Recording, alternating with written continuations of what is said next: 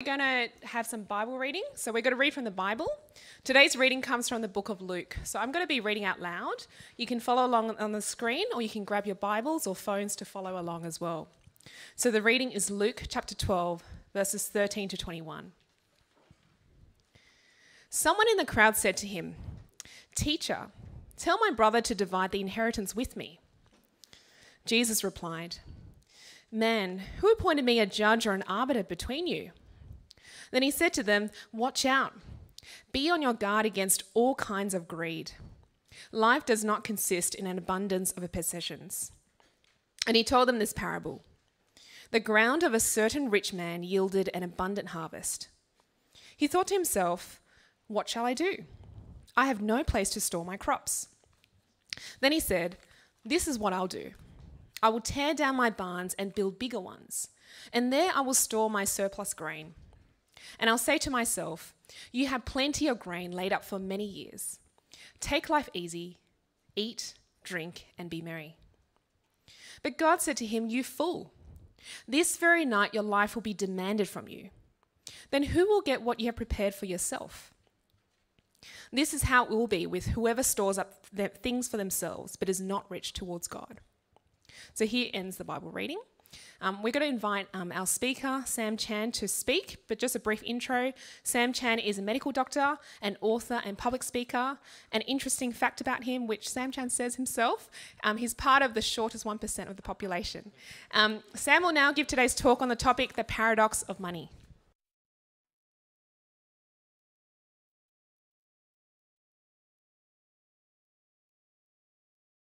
Thanks, Joni. Well, I was driving in nearby streets, but then I noticed the car coming the other way was on my side of the street. He was on the wrong side of the street, but he never kept changing. He kept coming straight at me. But that's when I realised I was on the wrong side of the street, because I just come back from 5 years of living in America, where we drive on the other side of the street, where everything is round the other way. Your steering wheel's on the other side of the car, your gear stick's on the other side of the car, and you drive on the other side of the street. So I now had to flip things around. And maybe that's how life feels for us right now. We did as we were told. We worked hard, but somehow we never feel like we have enough money. What if we have things around the wrong way? So welcome again to Feb Talks, where this year our topic is this: unleashing the power of paradox. Flipping the script on an upside down world, asking the question, what if we have things round the wrong way? And to answer this, we're looking at stories that Jesus told in the Bible, where in the story, Jesus has a built-in paradox. And Jesus uses this paradox to flip our world upside down the right way up. So in this month, we've already looked at flipping the script on the paradox of freedom, the paradox of happiness. Today we're going to do the paradox of money, and next week the paradox of virtue, why being a good person will not be enough. But today is week 3, and our topic is the paradox of money. And the question we're going to answer is this: how much money do I need to be happy? And we're going to try to answer this in the form of a 25-minute talk from me now, followed by question and answer from you guys. So as I'm speaking, think of whatever question you want to ask, text it to the number that will come up on the screen, and I'll do my best to answer that question. So how much money do I need to be happy? We've just heard a story in the Bible from Jesus where there's a rich man who strikes an even richer. He has followed the script. But then we're going to discover there's a paradox in this script, and God is going to flip the script for us. So let's begin. What is the script that we've been given? It's this: when I have more money, I will be happy. Let's go to the story. Someone in the crowd said to Jesus, "Hey, teacher, tell my brother to divide the inheritance with me." Basically, this guy is saying to Jesus, I need more money. So Jesus replies with a story that we just heard. Jesus told them this story. Hey, the ground of a certain rich man yielded an abundant harvest. The rich man thought to himself, what shall I do? I have no place to store my crops. Then he said, this is what I'll do. I will tear down my barns and build bigger ones, and there I will store my surplus grain. Then I'll say to myself, you have plenty of grain laid up for many years. Take life easy, eat, drink, and be merry. This man has followed the Asian dream. He's studied hard, worked hard, and now he's made enough money that he can eat, drink, and be merry. When my wife and I got married, and people were asking us what they can give us, so we're telling the guests, if you're going to give us a present, we're trying to tell everyone, we don't want towels, we don't want an air fryer, and no, we don't want an iron. If you do want to give us something, give us money. We want money, because money will make us happy. And you can't blame us for thinking that. Like, how would you answer this question? My goal in life is to what? In 1969, the University of California, Los Angeles, they surveyed all their first-year college students, and they've done this every year since 1969. So 1969, when surveyed, first-year college students said their number one goal in life was to develop a meaningful philosophy of life. Number 2, to raise a family. Number 3, to help others in difficulty. 10 years later, same survey, the number one goal was to become an authority in the field. Number 2, to help others. Number 3, to raise a family. But from 1989 to now, the number one goal in every college student is to be very well off financially. It's to be rich. The Wall Street Journal did this survey. From 1998 till now, less and less people think patriotism is important. Less and less people think religion is very important. Less and less people think having children is important. Less and less people think community involvement is important. But more and more people think having more money is important. And I think we all think the same thing. Like, how would we complete this sentence? If I had more what, I'll be happy. It's certainly not going to be towels, is it? If I had more towels, I'd be happy. And it's not children. Sorry, but it's not children. And sorry, it's not wives. We all know that's just going to make you more unhappy. We all know the answer is if I had more money, I would be happy. Come on, let's face it. It's why we study hard. It's why we gain degrees and qualifications. It's why we work hard. It's why we make our children study hard and get qualifications, because we too want them to be the rich man in this story, where one day you will have enough stored up so you can eat, drink, and be merry. But if that's the script, why does it feel like we never have enough? Well, this is the paradox of money. More money doesn't make us more happy. And Jesus hints at this in the story. He gives away 3 clues. Clue number 1, then Jesus said to them, watch out, be on your guard against all kinds of greed. Life does not consist in an abundance of possessions. Clue number 2 in the story, but God said to the rich man, you fool, this very night your life will be demanded from you. Then who will get what you have prepared for yourself? Clue number 3, the punchline, this is how it will be with whoever stores up things for themselves but is not rich toward God. This man discovers the paradox of money. What is the paradox of money? Well, there are at least 2 paradoxes. Number 1, I call it the law of diminishing returns. What is the law of diminishing returns? Well, if you buy a $10 bottle of wine, and you think, hey, that was pretty good. Then you buy the $100 bottle of wine. Well, you know what? It's not going to be 10 times better. It might be a little bit better, but it's not 10 times better. And if you buy the $1,000 bottle of wine, well, it's certainly not going to be 100 times better. I've got blank looks out here right now. No one knows what I'm talking about. So it's got to be hamburgers, right? Okay. So if you buy a $10 hamburger, hey, pretty good. Let's face it, the $100 hamburger and the $1,000 hamburger is not going to be any better. Money does not buy a better hamburger.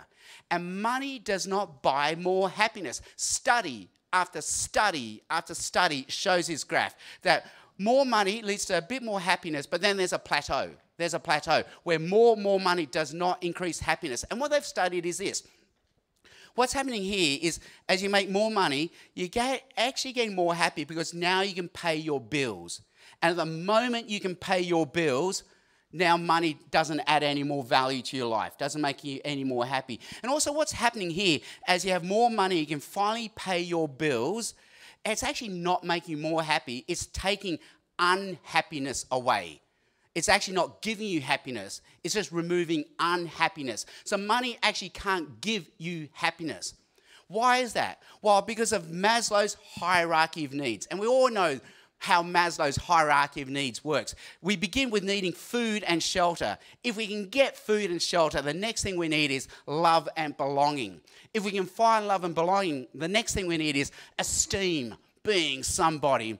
And the next one, the cherry on the top of the pudding, for Maslow, it was self-actualization. I actually think it's transcendence. We're looking after something more. We're looking after a story bigger than our own story to live for, something with purpose and meaning.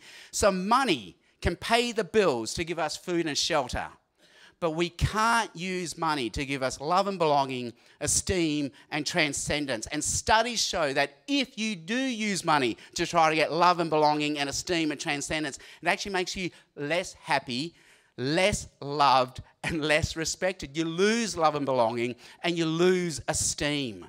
So this gives us paradox number 2, the law of negative returns.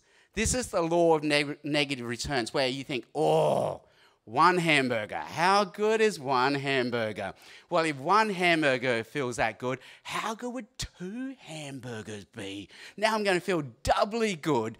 If 2 hamburgers is good, how good will 3 hamburgers be? And in this moment you think, oh, I should have stopped at 2 because I don't feel as good. Now, again, blank faces, right? Blank faces, guys. Deep down, all of you thinking, I could do 3 hamburgers. Like, I could easily do 3 hamburgers. So, okay, let's make it wine. 1 bottle of wine, 2 bottles of wine. At the third one, you are thinking, I should have stopped at 1 or 2. I don't feel so good. And it's the same with money. Not only is it just diminishing returns, they've actually found in studies that there is a point where if you make more money, you actually lose happiness. And it's not that more money makes you unhappy, it's the effort to make more money. It's the effort to keep that money that takes away from your happiness. And that's and we know, and we might roll our eyes at that, but we know it's true because we work hard. We work hard to have a home, to pay off the house, but now we're never home to enjoy the home. We work hard for our children's future, but we're now never home to see our children. We work hard for financial security, but now we lose our marriage. It actually takes away what gives us happiness.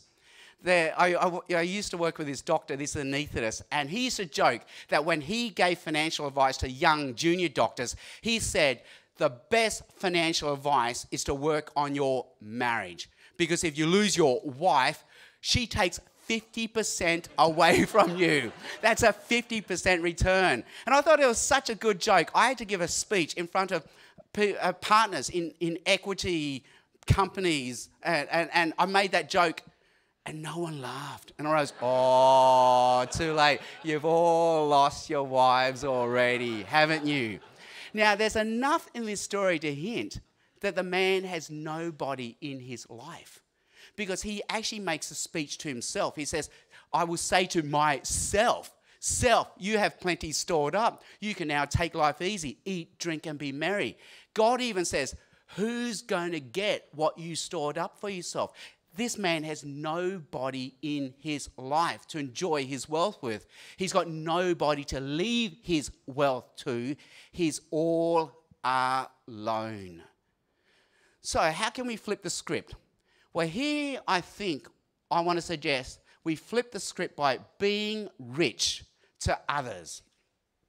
And the hint comes in the punchline of the story that Jesus gives. Jesus' punchline is this. This is how it will be with whoever stores up things for themselves but is not rich toward God. This man only stored up for himself, but was not rich towards other people and was not rich towards God. So here I suggest 2 flips. Flip number 1, be rich towards other people. And here I'm borrowing a lot of ideas from Arthur Brooks, a happiness expert. He writes in The Atlantic, he podcasts, and he's also got books on this. And he suggests that what we need to be happy is we need a rich, multi-dimensional life. We need to make sure we have a faith. a faith. Then we have to make sure we're rich towards our family. Then we have to invest in our friends. We also have to invest in fitness. And there's enough to hint in this story. This guy did not invest in his fitness. He died that very night. Should have maybe worked on his cardio and fitness a bit more. And also invest in your work. Why? Because your work will pay the bills. We need work to pay the bills. But after we have enough money to pay the bills, then we get into philanthropy. I've changed it to keep the F theme going there. So be generous to others and also use your work to serve others and to make a difference. This is a very rich, multi-dimensional approach to life. Now, in the story, this rich man, he had no faith. He had no family. He had no friends. He had no fitness. He had no philanthropy. He was not generous to others. He only had his finances, which is a very thin way to approach life. But if we have all those dimensions, we will have a very rich life. Flip number 2 is this then. Be rich towards God. We all have to worship something. So let's worship God. And I'm getting this from a famous speech by David Foster Wallace called This Is Water. David Foster Wallace himself was not a Christian, but he says we all have to worship something. But whatever we worship will eat us alive because we will never be good enough for it. And David Foster Wallace himself says, well, it may as well be God. Only God will fulfill you. Only God will not eat you alive. There's a New York Times op-ed documentary called Happiness is 4 million British pounds. It came out last year. It's been nominated for an Oscar. And it's called Happiness is 4 million British pounds because it looks at the life of this Chinese real estate investor, and he himself says happiness is 4 million British pounds. In his interview, he's asked this, why do you need to make so much money? He says, I haven't made enough. Don't think I'm very rich. Compared to the real big shots, I'm a nobody. Life's true misery, he says to the reporter, is that once you've reached a certain level, you'll want to climb to the next level up. If you had 10 million, you're going to want to make a billion. And when you have a billion, you'll want even more. You can never have enough. Now, of course, we roll our eyes at this guy. We would never be like that, would we? But, you know, if we have the plain shoes, we want the brand name shoes. If we have an Australian car, come on, we want the European car. If we have a local holiday, well, we're going to want an overseas holiday. We will never have enough. Whatever we worship, we want more and more from us. Only God can fill us and fulfill us. Jesus says elsewhere in the Bible, the kingdom of heaven is like treasure hidden in a field. When a man found it, he hid it again, and then in his joy went and sold all he had and bought that field. Jesus says, invest in God. Invest in God and his kingdom. Worship God. Only God can fulfill us. Only God can fill us. Do you remember our original question? It was this: how much money do I need to be happy? And today we've seen that the script we've been given is this: when I have more money, I'll be happy. But Jesus has just told us a story where he shows us the paradox. More money doesn't make us more happy. And in fact, we need to flip the script and be rich to others and be rich to God. So I studied hard and I got a PhD. All that means is I'm poor. Because while you guys were making money, I was studying. So at the age of 40, I started working and I checked my super. I had nothing in my super at the age of 40. So then I thought, I got to have kids. My retirement plan is to have kids because kids will look after me when I get old, right? So you can see, these are my kids. So I have invested very badly. And someone else told me, your problem is you've got boys. It's not that boys don't love you. They just don't think of things. You're going to need daughters, all right? So I've invested very badly. So where have you guys invested? I think from this story and in general wisdom, we need to invest in a faith. We also need to invest in our family, invest in our friends, invest in fitness, invest in your work. Work is a good gift from a good God to enjoy. It will pay the bills. That will take away unhappiness. But to add happiness, we're also going to need to be generous to others and to use our work to serve and to make a difference. This leads to true riches. This man was rich in one way, but thin and poor in a variety of other ways. Jesus says, be rich to others, be rich to God. Worship God. Only God can fill and fulfill us. Jesus also says, where your heart is, there your treasure is also. So let's invest our hearts in God. Thanks so much, Joni. And thanks, Sam, for the great talk. No worries. Now, do you know I've got a big confession to make this morning. So, you know those people who've texted questions? I left the phone at home. So you know, like, I feel like this is, you know, like a good example of, you know, me modeling imperfection. You know, like the Christian life is all about, you know, that you don't have to be perfect, right? And sometimes it's good for the pastor to be called out publicly and go, wow, he really messed up. And then you go, I really affirm any way that you guys messed up. I think I'm pretty good at that sometimes, you know, like if I'm good at modeling something, I'm good at modeling imperfection. So, you know, we walk by the grace of God and we don't have to be perfect. But today it means we're going old school. Yeah. So it means if you have a question, if you've texted it, you've got it there written out, right? So you can just go, hey, call it out. So just any questions from the floor. Yes, thank you.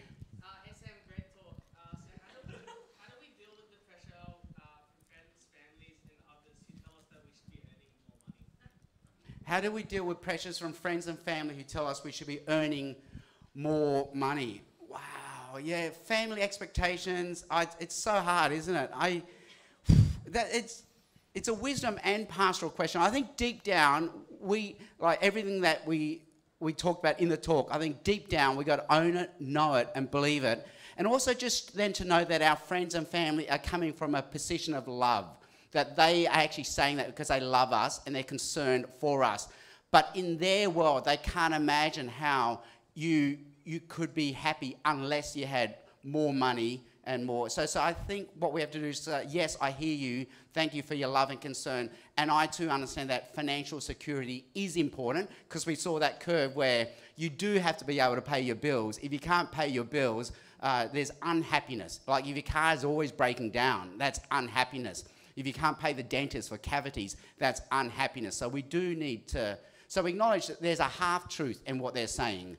But deep down we know it's only half the truth because the other half of the truth is money can't give us happiness, but it can give us other things. And also personality types. For different personalities, money actually represents something more than money. So if you're in the DISC personality scale, if you're a D, you like to give orders, money represents power. If you're an I person, you like to imagine better futures. Money gives you freedom. I think if you're an S person, you like details or something. I can't remember the S thing. But then money means you can be hospitable and be generous. And C means now you've got security. So understanding that money can represent something to friends and family. So just acknowledge that you feel loved and they should be heard.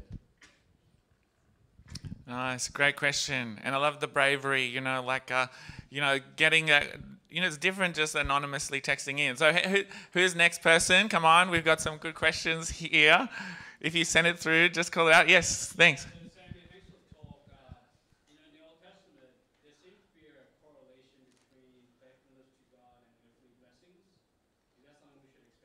Sure, great. It's Hugo, isn't it? Yeah, I can only see half your face because I'm in the shortest 1% of the population, right? See, even this doesn't give it. No, you just stand up here. All right, so, and I'm only matching you now. So the question was, the Old Testament seems to link a lot of correlation with a faithful life and material blessings, like God blessing Abraham, for example, with a lot of money and possessions, King David, other examples. I think two things are going on. The Bible, in the wisdom sections like Proverbs, where it says, be like the ant, be like the grasshopper, come on, work hard so you have enough stored up. It's saying there is a link between effort and reward, but it's not guaranteed. It's not guaranteed. So there's a modification. So it gives us Ecclesiastes and Job to show us it's not a one-to-one correlation. Faithful people like Job will suffer and lose everything. So just because you don't have material riches doesn't mean you haven't been faithful. But by and large, the pattern programmed into the universe is if you do work hard, you will have material rewards. And even studies show that to be true. The number one linking with financial security in the Western world is, did you get a college degree? Like a college degree almost guarantees financial security in the Western world. So there is a link between effort and reward. But also, as we know, the Old Testament belongs in the time before Jesus, and a lot of things are very symbolic in the Old Testament for the reality of what happens when Jesus comes. So the temple system, for example, the sacrifice system, the priest system, we don't have temples now, we don't have sacrifices, because we now realize God was using that as picture language so we can understand what Jesus would do for us. And in many ways, the material wealth in the Old Testament was picture language for the riches that Jesus will give us when we live a faithful life with Jesus. So now we're not guaranteed material prosperity, but spiritual prosperity, like we will be forgiven. We be children of God. And Romans 8 says we become co-heirs of Jesus. We inherit the riches that Jesus has a caveat. You inherit the sufferings the sufferings of Jesus, and also the glories to follow. So I think the material wealth there, by and large, there's a pattern in the universe: work hard, effort, reward, but also it's actually pointing us to a greater reality that we enjoy with Jesus. Yeah, this is taking me back, Sam. When I was doing my master's, Sam was my lecturer in theology, and we would get questions like this. These are gold questions you guys are asking, and just unpacking them with such a thorough theology of the Bible. This is awesome. Yeah. I like thinking on this one. Sometimes we talk about prosperity gospel, right? And we go, yes, prosperity gospel is wrong, but like you say, actually, there's some truth to the general pattern that actually generally living a good life, living the way God calls us to live, leads to good outcomes and good financial outcomes, right? That discipline, that faithfulness, and so that kind of thing. We don't believe the prosperity gospel, that the big message of Christianity is all about, like, if you believe in God, He'll make you healthy, wealthy, and give you everything you want. But there is a goodness to the pattern of the way when we live in line with how God made the world, things generally work better for us. But also, like you said, that biblical theology then of actually a lot of these Old Testaments are pointing to God's ultimate blessings in Jesus that are not just for this life but for eternity. I think so rich, so good. Yeah, and it's study after study confirms the patterns in the Bible. The stuff, the wisdom stuff in Proverbs, for example, work hard, work on your marriage, raise your children. So study after study shows the number one of the strongest links with financial security is, are your parents still together?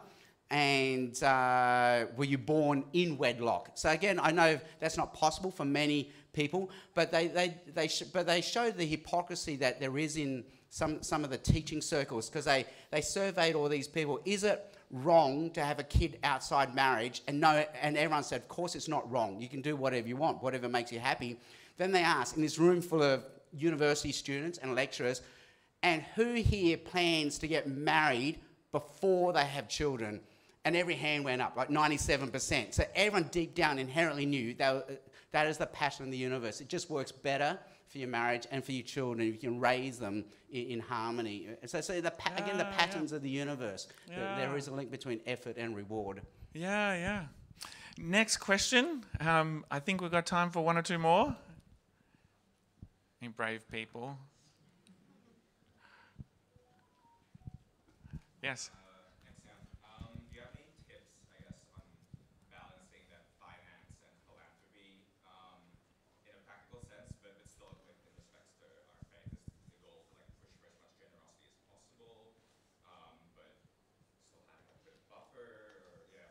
Yeah, any practical tips on philanthropy, like how to juggle finances? I do have to pay the bills, But philanthropy, I do need to be generous towards others. So I think we do it both formally and informally. Informally is the mindset, okay? I don't want money to have a hold on me. And by being generous to others, I will demonstrate a freedom over money. It won't have a hold on me. I know my heart's not invested in it if I can be generous to others. And also, study after study shows if we're generous, it actually increases our happiness. So finances, paying the bills, takes away unhappiness, but being generous to others gives us happiness in the positive sense. So informally, changing our mindset, but then formally, okay, like we all want to exercise, but we have to write contracts with ourselves. Okay, Monday's run day, Tuesday's leg day, Wednesday, without these formal arrangements, we just don't exercise. And I think with giving then, some of us then will just say, you know what, I'm just going to do regular debits from my bank account. So then I can be generous.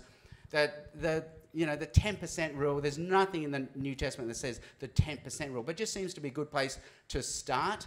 And also, there's a really good book put out by an Australian. It's an Australian publisher, so it's not easy to find, but you'll find it at Wandering Bookseller and probably amazon.com.au. It's called The Barefoot Disciple. It's got a really good chapter there on not just giving, but how to give. What are some really practical ways to give and to give well? So it's not like, okay, I'm going to give some money, eeny, meeny, miny, miny. No, but how to research and invest wisely. So The Barefoot Disciple is a really good book. And it also teaches us how to do the finance bit too. It's written by a guy who was in finance. And the best time to read it, I reckon, is from 18 onwards, the moment you start making money. I wish I'd read that book when I was 18, because I would have been better financially and also on the philanthropy side too. So The Barefoot Disciple would be my practical tip. Awesome. Thank you so much, Sam. No worries. Thank you, Andrew. Let's give Sam a round of applause.